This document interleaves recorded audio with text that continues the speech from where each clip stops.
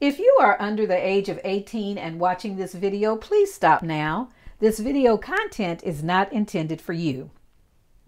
Hi everyone, it's Veronica, and I am here with day 2 of 7 days of Joy Christmas Crafting, and this is being hosted by Lady Cree, Fun Creations here on YouTube. This is a personal challenge that Lucretia has for herself, where she is trying to get some Christmas projects, as many Christmas projects as she can, completed within 7 days. It's running from November 1st through the 7th, and she has so graciously invited all of us to come along and join in this journey with her. If you do, you can post your video on YouTube and use the hashtag Joy Crafting with Lady Cree.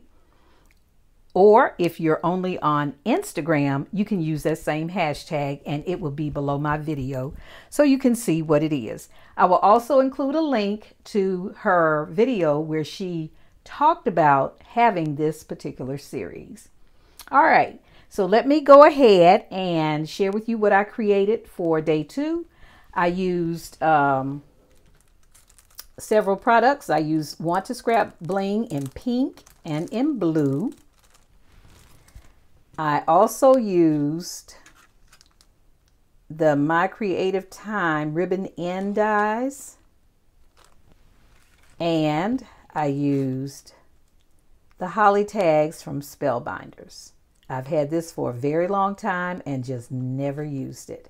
And I used this one, the bow, the bells, and the holly. All right.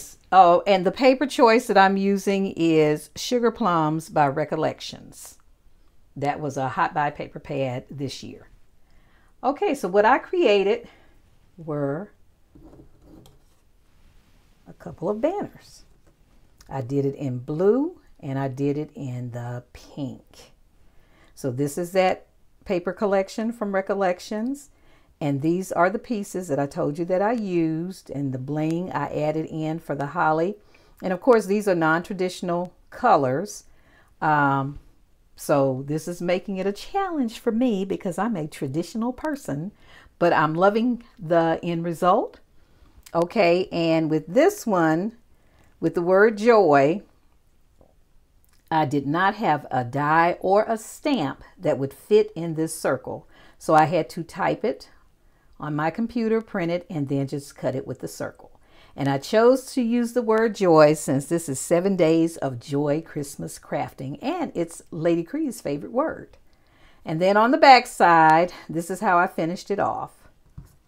Just cut another ribbon and a bow.